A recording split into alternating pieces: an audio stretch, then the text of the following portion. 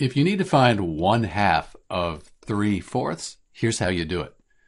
So when we have a fraction of a fraction like 1/2 of 3/4, we can replace that of with a multiplication symbol. So 1 times 3, that gives us 3. 2 times 4, that gives us 8. So 1/2 of 3/4, that's 3/8. Let's check this with decimals though. So I could say 1 divided by 2, that's 0.5, times 3 divided by 4, that's 0.75.